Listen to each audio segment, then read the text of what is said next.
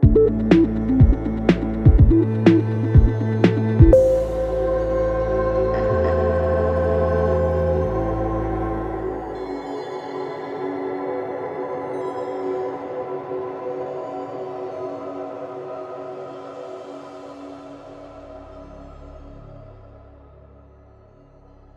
friends, welcome back to another episode by Engineering Today, and hope you're all having a great time. We're back with some interesting SpaceX and Starship updates.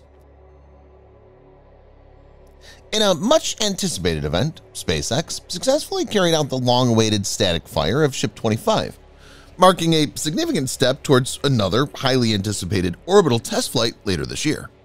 Prior to the static fire, SpaceX had shared on its official Twitter page that a spin prime test of the upper stage had been conducted. The static fire lasted for a mere 6 seconds.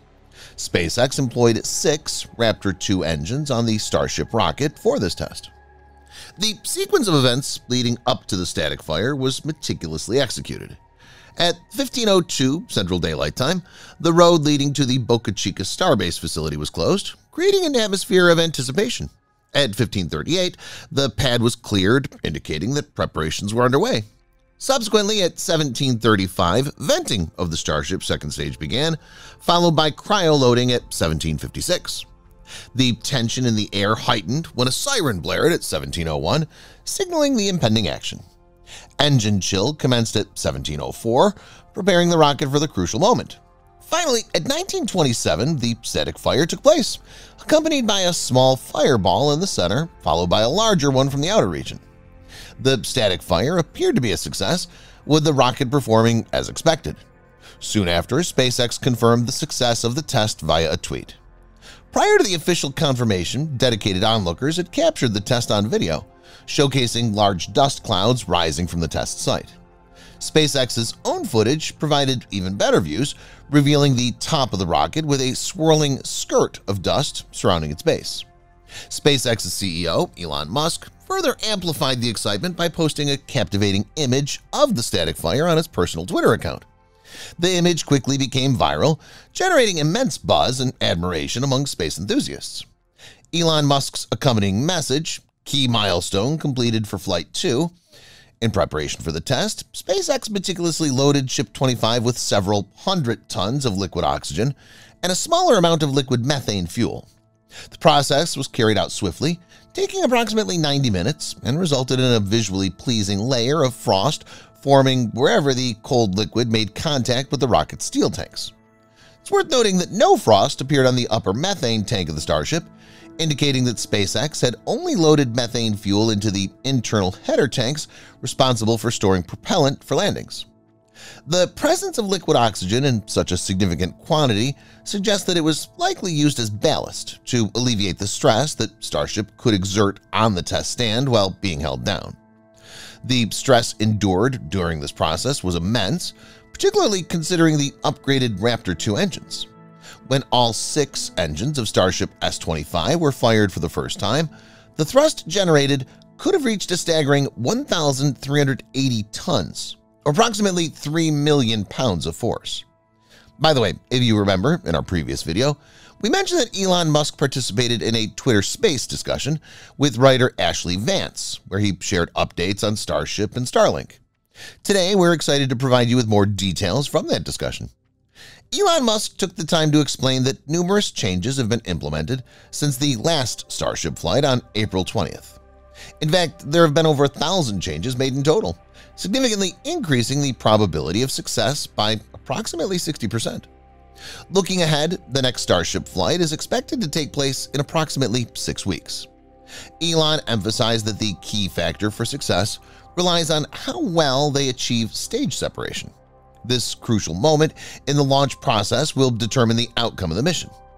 During the discussion, Elon also revealed a late-breaking change that's been introduced for the next Starship launch: the implementation of hot staging. This technique involves igniting the upper stage engines, while the first stage booster engines are still operational. SpaceX will gradually shut down most of the engines on the booster, leaving only a few running, while simultaneously initiating the engines on the ship or upper stage. This maneuver is necessary to prevent the upper stage engines from incinerating the top of the booster. Interestingly, hot staging has a historical precedent in Soviet rocket history. It offers a significant advantage in terms of the payload-to-orbit ratio, with a conservative estimate suggesting a 10% improvement. Elon Musk explained the concept behind hot staging, stating that the rocket must continually thrust without interruption. Once the rocket stops thrusting, it begins to fall back to Earth unless it's already in orbit. To maintain non-stop thrust, it becomes crucial to start the ship engines before fully shutting down the booster engines. To accommodate this, SpaceX plans to add vents or extensions to the booster, primarily serving as an outlet for the super-hot plasma generated by the upper stage engines. This vented extension will allow the upper stage engine exhaust to pass through without causing any damage. Elon acknowledges that this particular aspect presents the highest risk for the next flight. To mitigate potential risks, protective shielding will be added to the top of the booster, ensuring the safety and integrity of the spaceflight during the staging process. Elon Musk further elaborated on the preparations, shedding light on a crucial aspect: the launch pad. To make it ready for the forthcoming launch, two thick plates of steel are being meticulously welded together. What sets this construction apart is the inclusion of water cooling layers, cleverly positioned between the steel plates. This innovative design resembles a colossal upside-down showerhead, ingeniously engineered to emit a powerful jet of water upwards precisely when the rocket hovers above the pad. This ingenious mechanism serves a critical purpose. It counteracts the immense heat generated by the rocket's booster. The goal is to leave the pad in considerably better condition than the previous attempt, indicating a continuous drive for improvement. Furthermore, SpaceX intends to optimize the launch process by reducing the time the rocket spends on the ground. To achieve this, they plan to increase the thrust weight, enabling the rocket to propel itself into space with greater efficiency. This strategic adjustment will undoubtedly contribute to a smoother and more streamlined launch sequence. Elon has also shared some fascinating perspectives on the challenges of reaching orbit and the significance of his company's endeavors. Elon emphasizes that there is a clear distinction between space and orbit, although many people tend to use these terms interchangeably. According to him, reaching space itself is relatively easy, commonly defined as crossing the boundary at 100 kilometers, or about 62 miles, above the Earth's surface. However, attaining orbit is an immensely difficult task. Even at the 100-kilometer altitude, an atmosphere still exists, and the process of achieving orbit requires overcoming the gravitational pull and the resistance imposed by this thin air. Consider the colossal Starship, towering at around 400 feet with a mass of approximately 5,000 tons. It poses an immense challenge to place such a massive vehicle into orbit. Yet Elon Musk remains steadfast in his pursuit of SpaceX's mission to colonize Mars.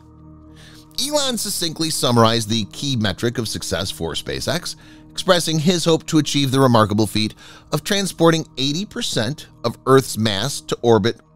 This ambitious goal showcases the company's dedication to revolutionizing space exploration and its relentless pursuit of technological advancements. And that's all for now. If you enjoyed today's video, hit the like button to motivate us. Are you also counting on the SpaceX flight test too, like us? If so, what do you think about their recent preparation? Let us know your thoughts and opinions about Starship and SpaceX in the comment section below. Make sure you subscribe to our YouTube channel and hit that notification bell so you don't miss a thing. Thanks for joining us on this journey.